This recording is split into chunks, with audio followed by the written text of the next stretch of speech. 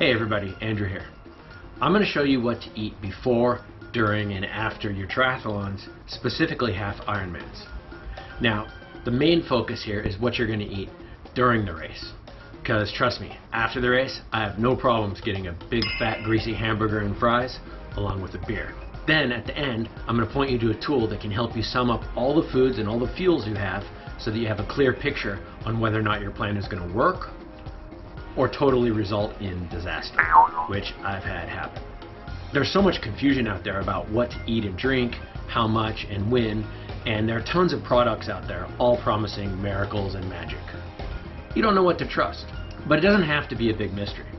My first pointer, especially for beginners, is to err on the side of simplicity. Now, if you're not gunning for the podium or world championships, or if you're not a pro, then you probably just want to finish the finish line respectably without too much pain. You won't really need to go into too many complex calculations. But if you're like me, and I'm not fast, but if you're like me and you're kind of deep into nutrition and numbers and you really like those calculations like I do, it can be a lot of fun. And you can calculate all day long. I've done it both ways. I've gone into races totally blind with no clue and paid the consequences. But I've also gone into some with rough estimations and done fine. But in my journey, which includes more than 10 half Ironmans, a few full Ironmans, and quite a number of marathons and ultramarathons, I've made all the mistakes. I've finished with severe cramps. I've had that thing where your calf starts flexing like there's an alien trying to break out of it. I've dehydrated to the max, and I've even overhydrated.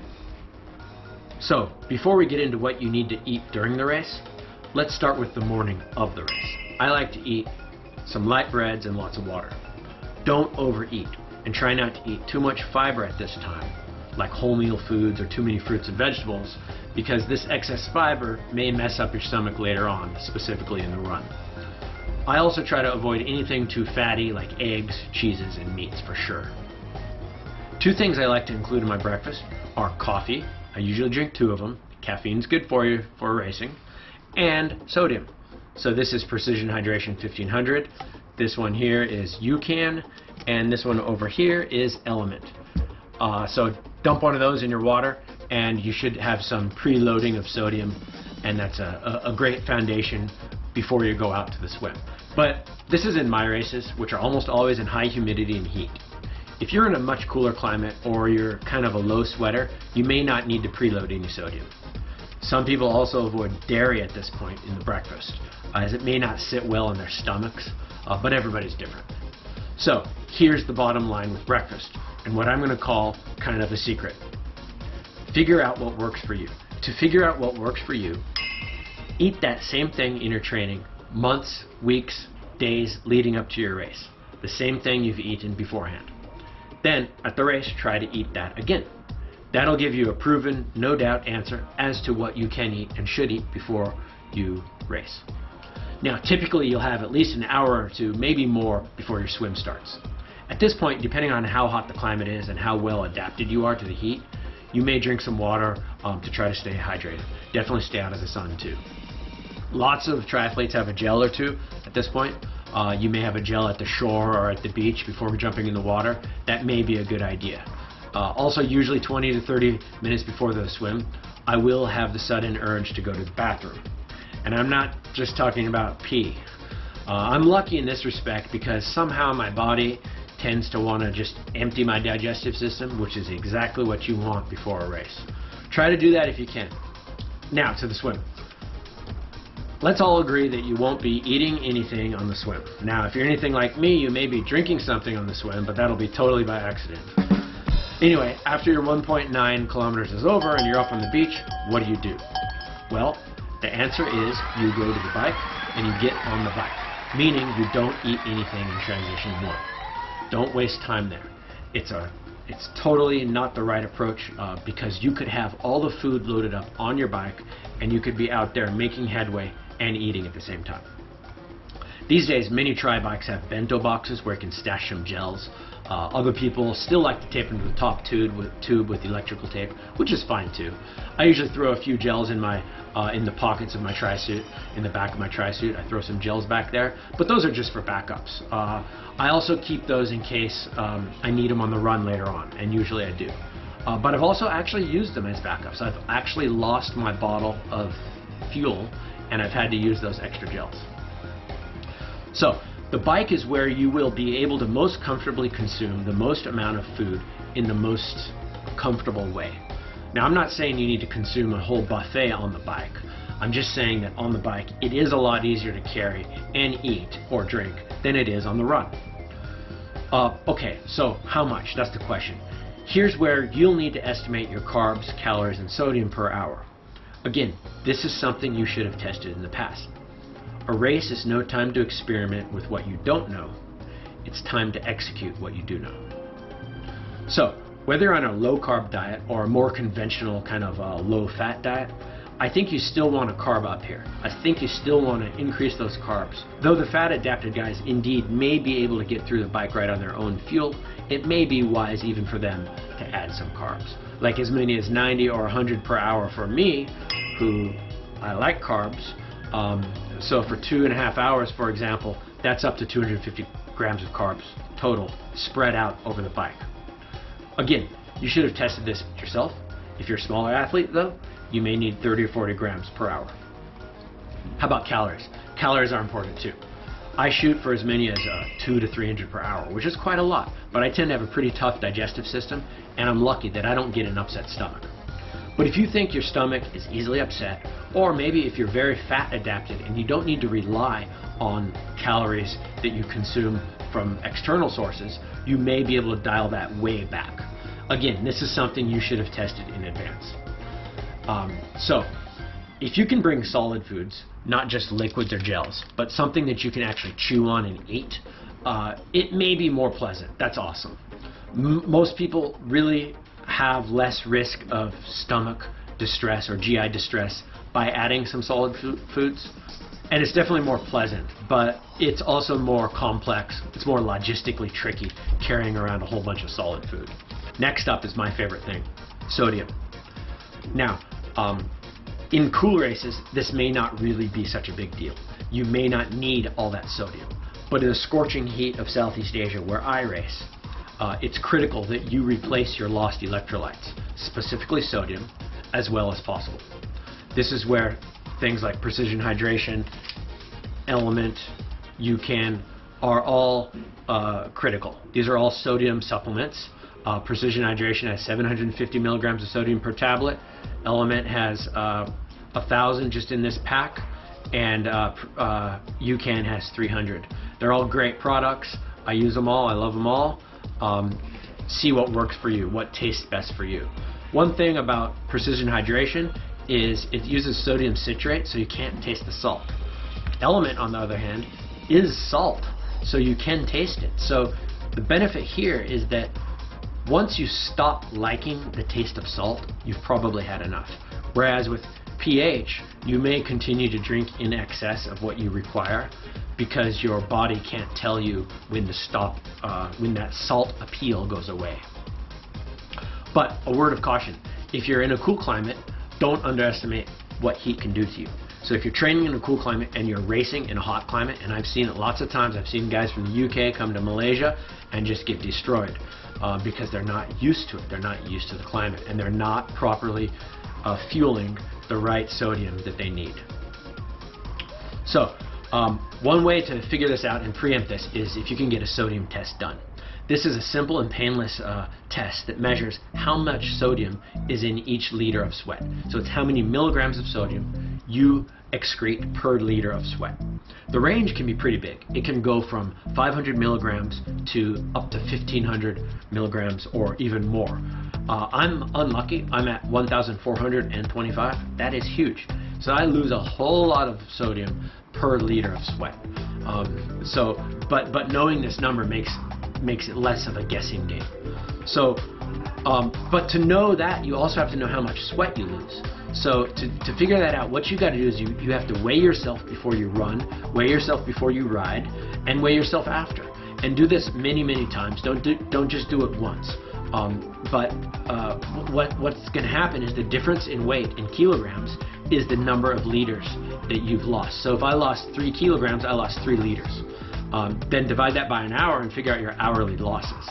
So, like I said, it can vary considerably depending on things like diet, hydration, rest, temperature, climate, pace, intensity. So many things can vary that number that one reading is not going to be sufficient to calculate your the full picture.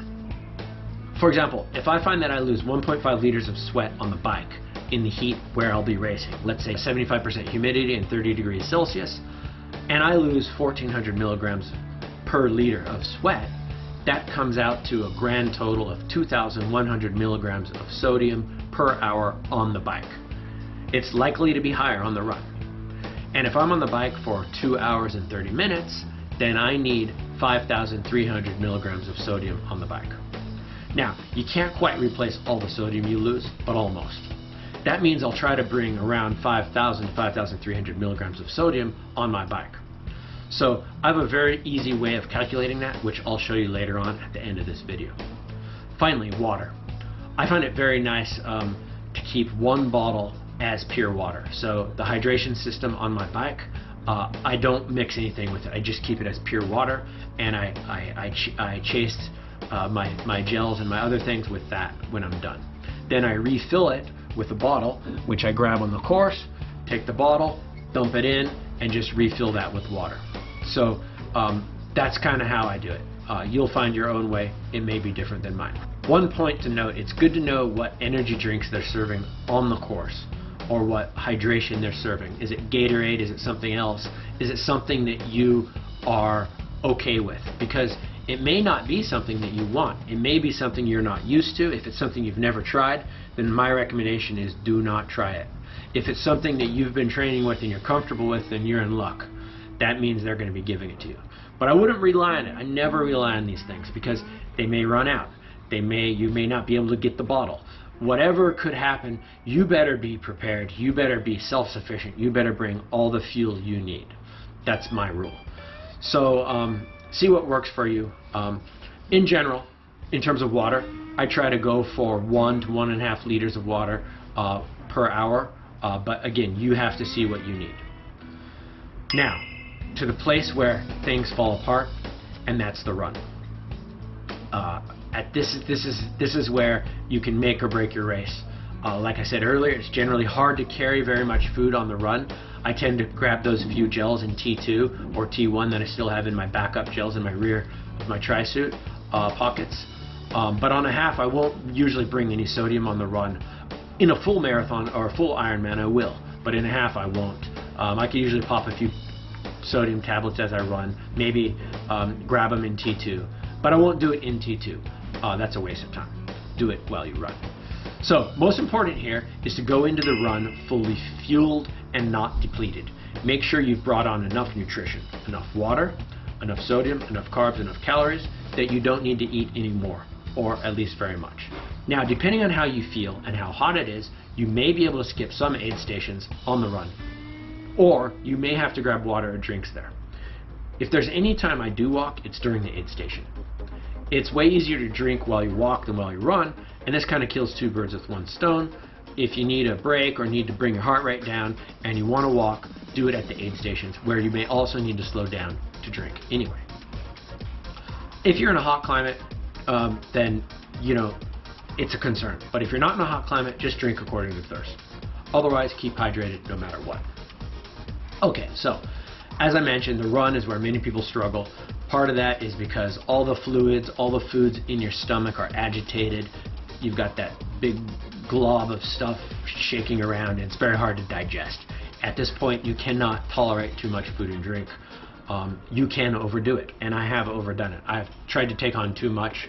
My paranoia got the worst of me, and I took on too much, and I had this big bloated stomach during the run, and it's definitely not pleasant. Once again, the key here is to have tested it. So, how many runs have you done after a long ride in your training where you tested your hydration and your nutrition? you should have a good idea of how many carbs, calories, or how much sodium you need here. Well, it's impossible to replace everything that you lose, especially calories. You should not fall too far behind, or you'll likely end up with a very upset stomach on the run, and you'll probably need that porta potty I was talking about earlier, and at a very inconvenient moment. Once the race is over, I'll always grab some water, and of course I'll grab a beer if available. And then of course, to promote recovery, I always try to consume some sodium and some protein.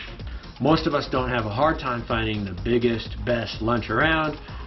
Typically I don't find greasy hamburgers too appealing, but there's nothing like a big cheeseburger with fries at the end of a half Ironman. Failing that, you could always take on some sodium supplements and a protein shake maybe, and of course try to replace all that lost fluid in the form of water, especially in those hot races. Now, finally, to the tool I was telling you about. My website, IronmanHacks.com, has a nutrition calculator that you can use to plan your race day nutrition. So the way it works is you enter your bike or run duration, in this case 2 hours and 30 minutes. Then I'm choosing 250 calories per hour, 1,425 milligrams of sodium per hour because that's how much I lose, and 90 grams of carb. Now here I'm searching for the foods that I have. Hammer Perpetuum, I love that stuff. Some pure gels, I use those too. And let's go for some Precision Hydration 1500. At this point, I just hit Calculate Nutrition, and I see the servings. Now here's where I change the number of servings of each of these until the sums add up to green figures.